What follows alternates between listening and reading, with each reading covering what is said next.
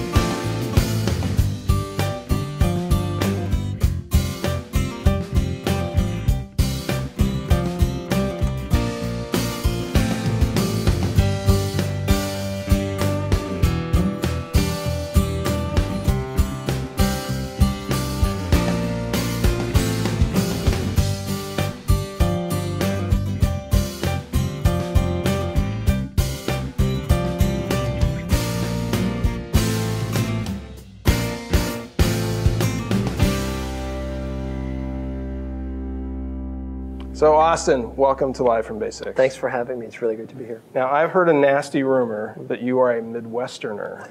I was born in D.C., but I didn't live there for very long. I grew up in a suburb of Cleveland, Ohio called Shaker Heights. What was that like growing up? Sometimes it was very cold.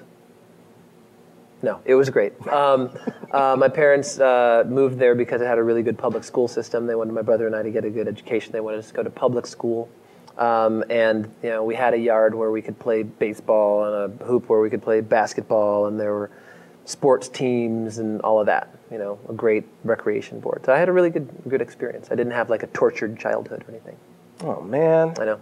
When did you get into music and all that? I started playing recorder. Super sexy, I know. When I was about 5, and my dad and I actually played some recorder duets. He was really supporting that part of my musical development. And then probably 2 years later, maybe 3, I played piano for as short as I could manage, which was probably 4 years, 4 or 5. I love the piano, but I did not love the songs that I was forced to play on the piano. Yes. And consequently, I did not want to practice the songs that I was to play on the piano. So I kind of didn't. But I started playing, I played clarinet in 4th grade, then saxophone 5th through 9th grade. Then I quit everything. And then the summer before, or the spring before my senior year of high school, I was studying for an AP exam. And I was humming along with a song on MTV while I was checking a problem set for history AP. And this girl that I had a huge crush on walked through the room and she says, "Oh, were you just singing?" And I was like, "No." She said, "Were you humming?" I said, "Yeah." She said, "You have a high voice. You have to join the choir. You're a tenor." And I said, "No." She said, "You know, it's going to be really, really great. We're going to go to Myrtle Beach for spring break, and, you know, Sarah Knowlton is going to be the vice president. I'm going to be the president of the choir, and, you know, come on, you know, please join the choir." I was like, okay. So she worked the hair flip, and I didn't know that I had to audition for the choir. But I auditioned, I got into the choir, then sang in a octet that was doing a barbershop a cappella song, and was totally blown away by that. So when I went to college, sang a cappella, then got invited to be part of rock bands, really enjoyed that, then started a rock band, then started playing bass, and then started playing guitar to write songs. So. Wow. So the recorder just, it's a good thing it wasn't the Babe magnet. Oh, no, it's a Babe magnet now. Oh, it is? No, I would not have. So when you were sort of during your formative years, what were you listening to? I was listening to a lot of top 40, honestly. Mm-hmm. The Midwest, we had Casey Kasem or whatever. America, coast to coast. So it was a mix of everything, you know. And my parents listened to a lot of blues, so I was definitely steeped in that. They were listening to a lot of blues and Stevie Wonder and Bill Withers and Earth, Wind and Fire. Right. And I was getting top 40 from the radio. And then I was listening to, you know, sort of the black radio stations too. So it was great because I heard a lot of different music that I liked. And it all influenced me. When did the writing part of things come up? The writing part began when I was about to go to college. I had dated a girl for about a year and a half. We were very much in love and had decided to break up. And I wrote her a song, just sort of expressing my feelings and how I was going to miss her and all that. So that was what drove me to write for the very first time. Then in college, my sophomore year, I connected with a guy named Judd who played piano really, really well and had been writing a bunch of songs. And he said, "Hey, we should write something." I was like, "Okay." So we went and wrote a song, and it was great. And it was for my girlfriend, and she totally loved it. And I wrote another couple of songs for her with him. And then just stopped. Didn't write anything for probably 2 years. And then I started playing bass and had realized that at least the way that it worked in college was if I was only the singer in a band, I didn't get to shape the repertoire very much, even if I had put the band together. Because the players could just be like, "Oh, okay, we're going to learn this." And then they'd come to, "Okay, sing this." Yeah. And I said, "That's not cool." Yeah. So I said, "I'm going to learn to play something so that I can sort of, you know, direct a little exactly." more. Yeah. So I learned bass and started playing bass a bit, and also started writing because once I was using my hands and, you know, sort of getting that sort of fluidity and sort of getting into the meditative aspects of playing something, all of these melodies and things were coming to me, and then the melodies were taking my hands to someplace else. And I said, "Oh, okay, wait a second." So I started writing a lot of songs on bass. And then I moved out to the West Coast to pursue music. I started playing guitar because I wanted to have the opportunity to more easily bring in different sort of chordal elements and different rhythmic patterns. You know, finger plucking, finger picking, flat picking, and all that. Yeah. To really sort of diversify what I was able to do if I was just playing something by myself, because it all, based upon all those influences that we were talking about before, they lead me in a bunch of different directions. Something that's plucked is very different than something that's picked, which is very different than something that's strummed for me. Right. So when you first got into the writing thing, was there something that sort of informed you about, okay, what shape songs should be in, verse, chorus, bridge, all that kind of stuff? Yeah, the thing that had shaped that for me is that I had been arranging a cappella music. Yeah. So I had been arranging pop songs, blues songs, jazz standards for the group that I was in, the Dartmouth Airs.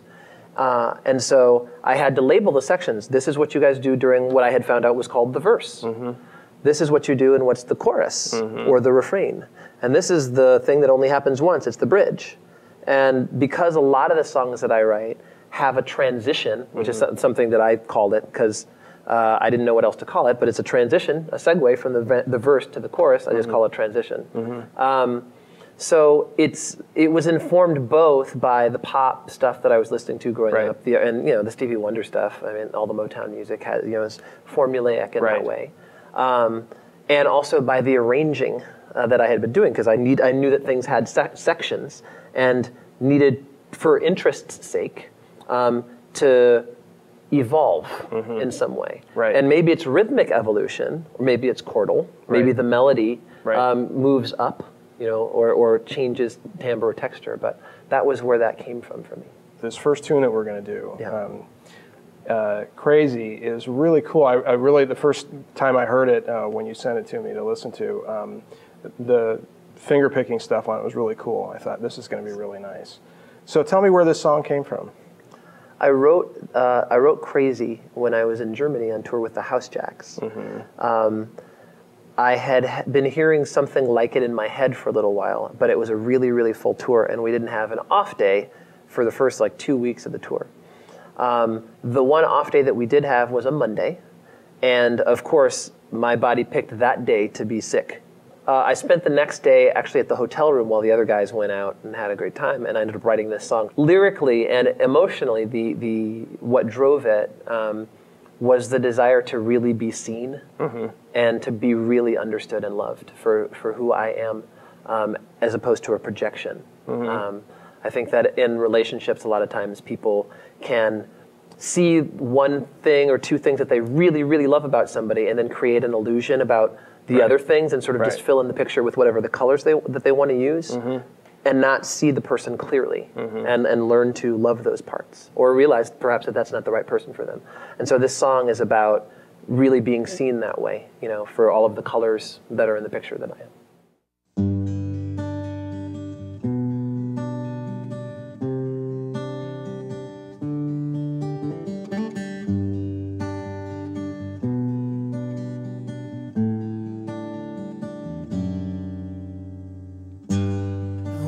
Song about our life out on the road. One more bridge across the distance.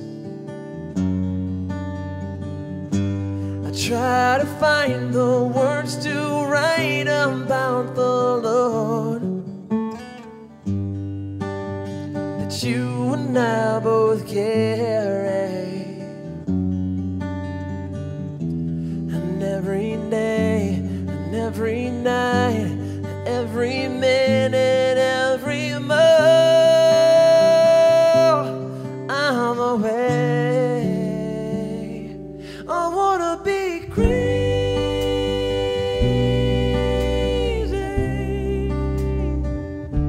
but someone who's crazy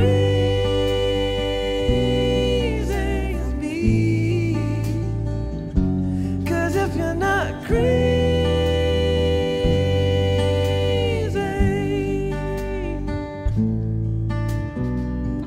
and there's no way can make you see.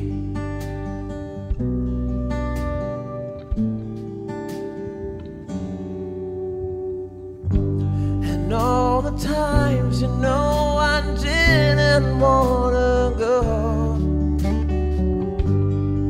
when we both knew that I had to, and all the times you tried to hold it all inside to make it easier on me. Oh, and every kiss, every smile I will miss. All the world away. I wanna be crazy,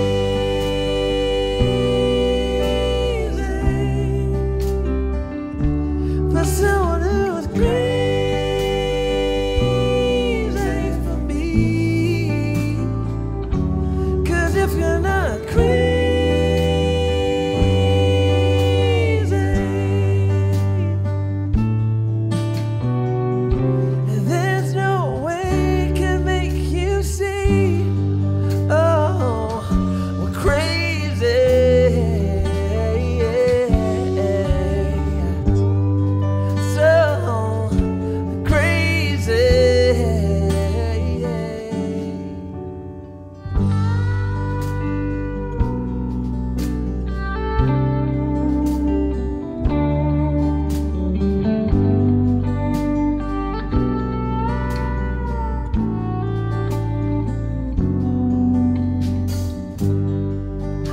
you understand that your love is an inspiration.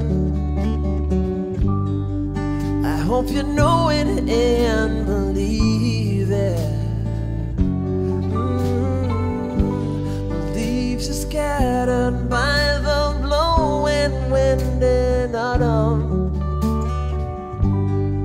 The only breeze I can always find.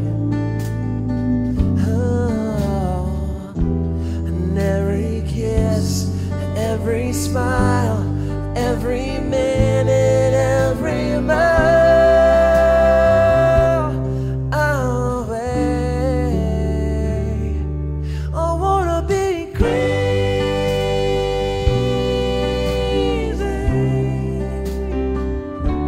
for someone who is crazy for me. 'Cause if you're not crazy,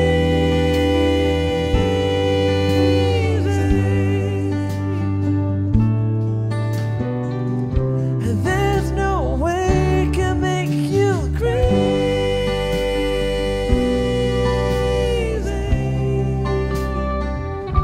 for someone who is crazy. It's me. Oh, if you're not crazy,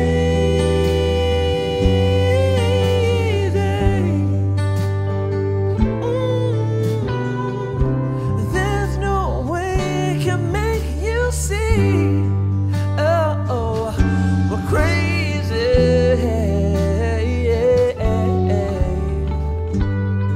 So crazy.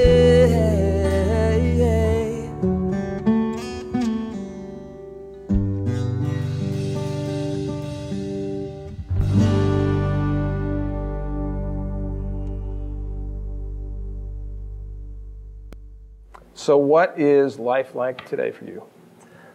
Today, life is very full, full of good things. I have lots of opportunities to travel and make music. Some of them are gigging nationally, domestically and internationally. And we should talk about the House Jacks a Sure. little bit, because you're a dyed-in-the-wool member Sure. of them, right? Yeah, so I'm a tell member. me a little bit about them. Sure. The House Jacks is a 5-man a cappella rock band. We say that because we write our songs on instruments and then arrange them to be sung with our 5 voices. So the textures and the sound of what we do at a live show actually doesn't really sound anything like traditional a cappella. It sounds a lot more like a band. It does. I've heard what you guys are doing. It's really unbelievably cool. Thank you. So people will have to go check that thank out you. as well. It's really fun. So you're on tour with them frequently. Yeah, so we do a lot of shows all over the world. And I also, we've been, this past year we've been recording, and our album will actually be coming out next month. It'll be our 7th one, called Level. And that's been a lot of time. And to top it all off, you're going to be tying the knot. That's true. Probably not long after or before this comes out. So That's right. congratulations in advance, or you. pretending it's like right now. So yeah. Thanks. So that's that's full. That Yes. is full. So how do you carve out time to write with all this busyness that you're doing right now? The way that I end up carving out time to write is basically whenever I can. I have a phone, and the iPhone has a really good voice memo feature on it. So anywhere that I have my guitar, I've pretty much always got my phone. So if a song idea, melody idea, riff, chord progression comes to me, I can document it. And so that's the way that songs usually start in a little bit or a piece for me. And it's really important for me to capture it the way that it initially was. Yeah. Even if I end up changing it subsequently, the way that I remember it, even at 2 hours later, when I finally get to record it, is not the way that it was. Yeah. And so I somehow lose that initial spark of inspiration. And then a lot of times the song that seemed like it was going to be amazing peters out. Yeah. So I've learned and trained myself to really capture it in the moment. And then, I fly a lot, so I have layovers. So lots of times I'll play guitar, at the gate, and sort of mumbling lyrics or melody ideas to myself until I'm ready to sort of record those. So sometimes a song will start out as a finger picking pattern at SFO before my flight leaves, and then I've got an hour and a half layover in Denver, and then I've got a verse and a transition. Right. And then when I hit the ground someplace else and I get to the hotel room or I get to a sound check, like the break before the show, then I can try and figure out where those things lead. And then usually by the end of that night, I'll have a verse, transition, chorus, then a melody idea sort of working out. When I'm home, I just try and do that late at night when it's quiet. Right. So what sort of topics inspire you to write a song? I think that the things that I usually write about are love. Shocker. Wow. I know. Let me write that down. Yeah. But also ways of being seen in relationship. So some of the songs that I've written about where they're not happy relationship songs are about sort of the pain of being invisible to someone that I wanted to be seen by, I should say. I also am inspired to write a lot of things, just sort of social observations or critiques. There are a handful of those songs. You know, some of them are environmental, some of them are political or systemic things as well, and then some are things that encourage, that are really mantras to me to remind me to remain open-hearted and to trust the voice inside that knows what I'm supposed to do. That I feel also connect with people and give them the opportunity for that to be a mantra and a reminder for them too. So tell me about When the World Looks Away, because I think it has to do with... Exactly. Actually, that song I wrote in about 25 minutes. Verse, lyrics, everything. Like the whole song. And for whatever reason, I was actually in the studio with the House Jacks. We were recording a record called Unbroken, and we were on a break. And I had my guitar there. I said, I'm just going to go fiddle around on guitar, and just came up with this basic riff. And had been thinking about the notion of heroism and whether or not a hero is someone who says, I am going to go and save that person. I am going to go and do good. Or if somebody can be an inadvertent hero. So if you trip over your own feet because you're texting and not paying attention to where you go, and then you sort of knock this woman out of the way of getting hit by a bus, are you still a hero? Right. And you kind of are, but because the end result is you've still saved this person, but you kind of blundered into it. And so that made me start thinking about the choices that we make, and what, if nobody else was watching, would we do the right thing? Would I do the right thing? What would the world look like if everybody was doing what they knew was the right thing to do, regardless of who was watching, what they were going to get paid for it? And so that was the impetus for that song. You know, what if everybody knew the choice was up to you? Tell me, what are we to do when the world looks away? That idea, you know, when it's just you. Are you guided by this or something else?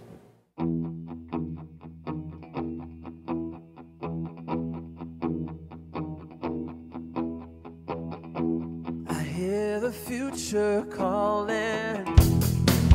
Oh, the sky is falling. Chicken Little says, if heaven holds suggestions, his mouth is full of questions that won't go away. What if everybody knew that the choice would fall to you when the world looks away? When the world looks away, oh, oh,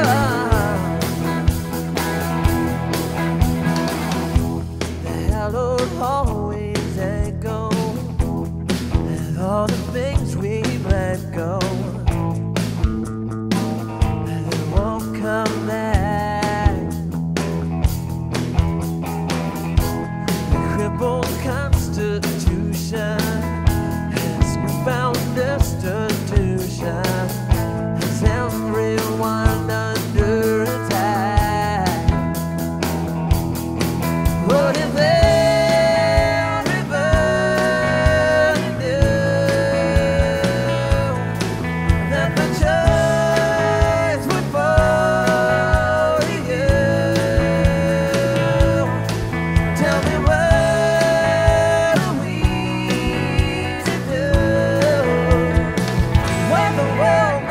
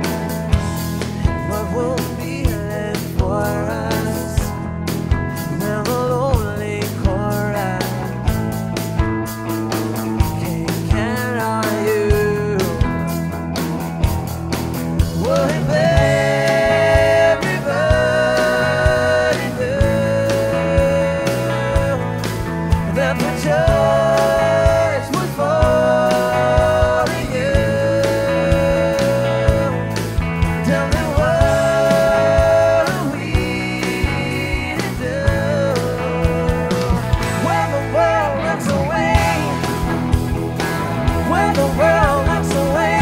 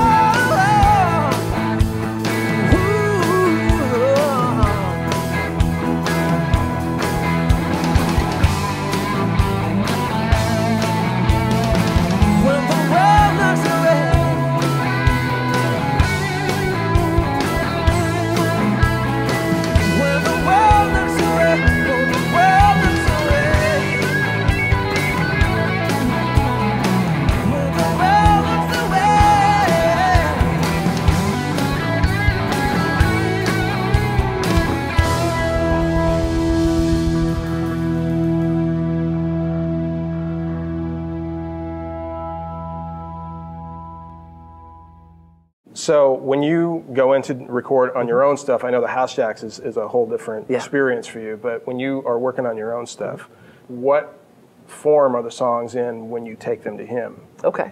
I am a writer who, when I get ready to record, I've written the songs, so I don't go up saying, oh yeah, I kind of have an idea, and this will take on the shape eventually, or whatever. So it's baked. Yeah, so the songs are baked in every or almost every case. They're songs that I have performed live at solo shows.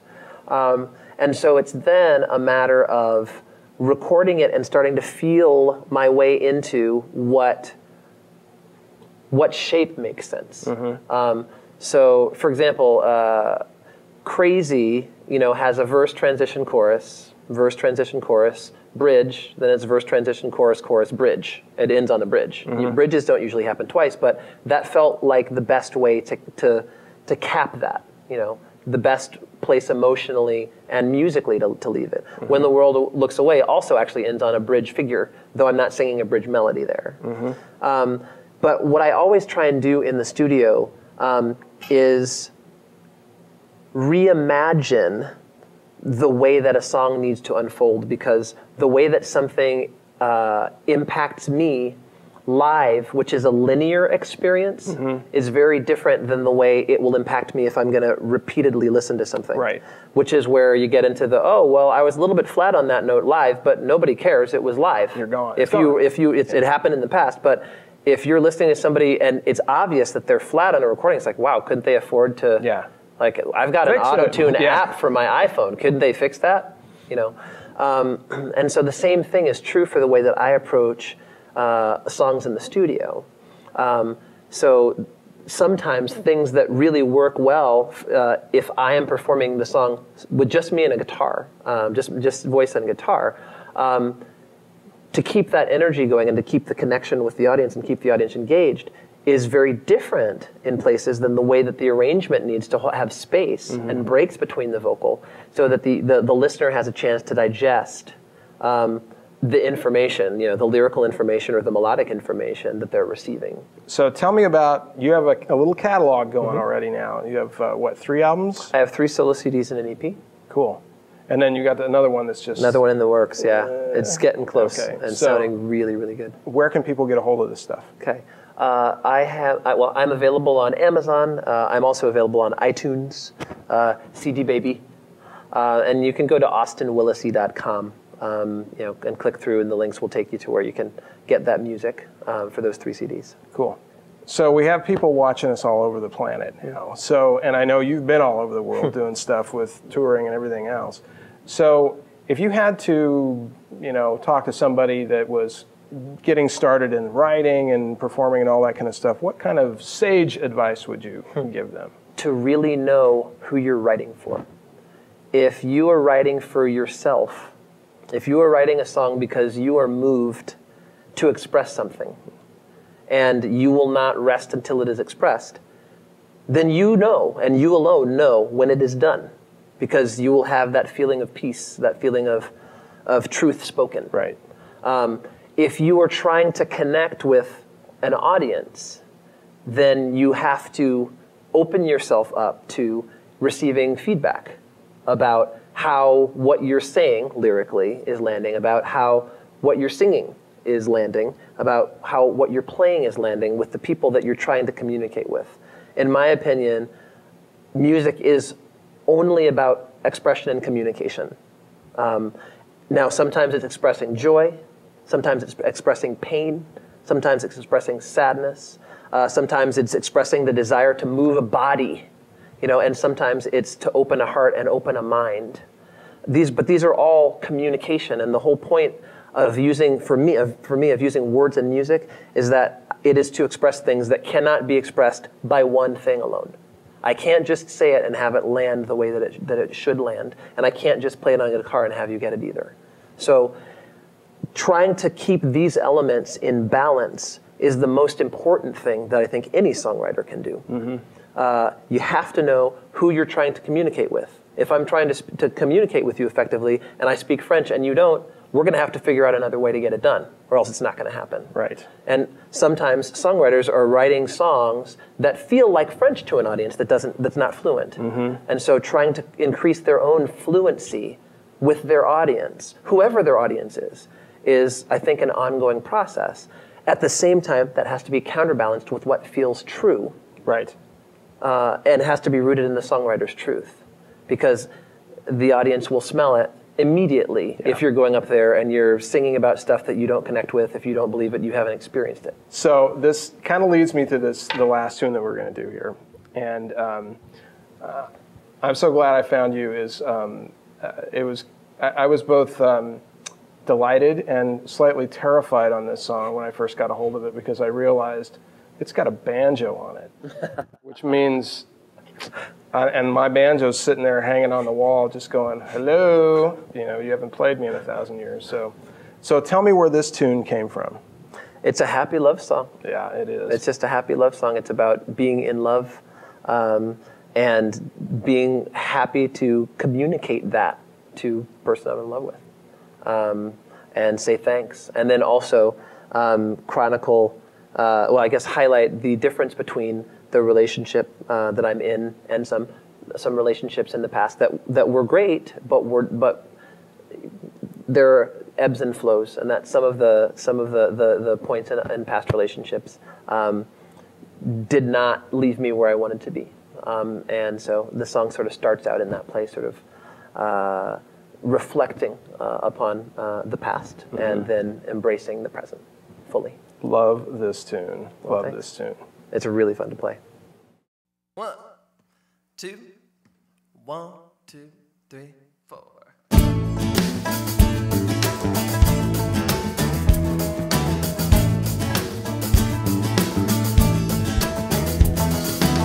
I was broken, trying to cope it, living in the moment.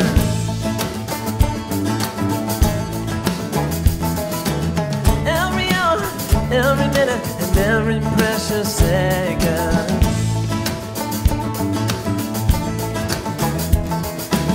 Tired of crying, I was leaning hard on my friends.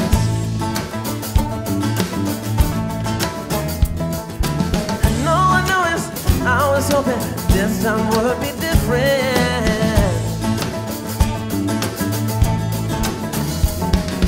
Baby,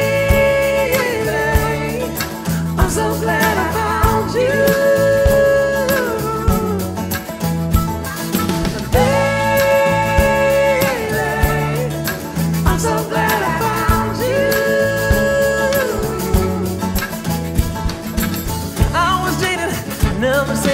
Raining into tighter.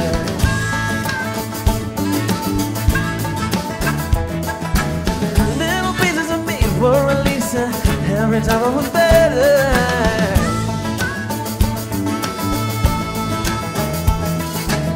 And we're steady, and we're ready, and able to be shaken.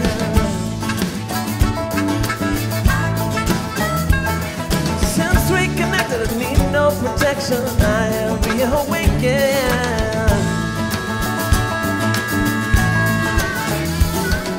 Baby, I'm so glad I found you. Baby,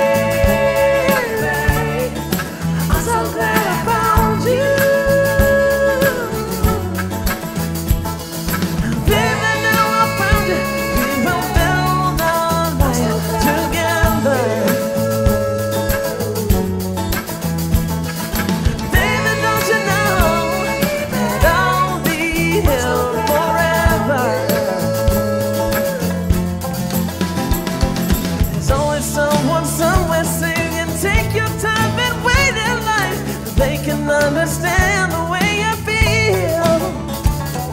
So he who fights and runs away and lives to fight another day. But I'm with you. And all the way my philosophy used to be the fragments that I collected.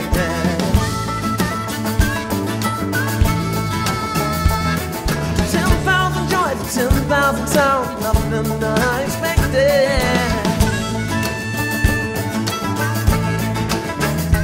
I can barely see who I used to be before I met you. Made up my hometown life for you. Made up my hometown life for you. Made up my hometown life for you. Oh yeah. Well, that's our show for today. We'd like to thank Austin for coming over and playing some great tunes with us. If you'd like to get more information about Austin and how to get a hold of his great music, go to our website and go to the Live from Basics show page, and we'll have all that information there for you. Thanks for watching. We'll see you next time.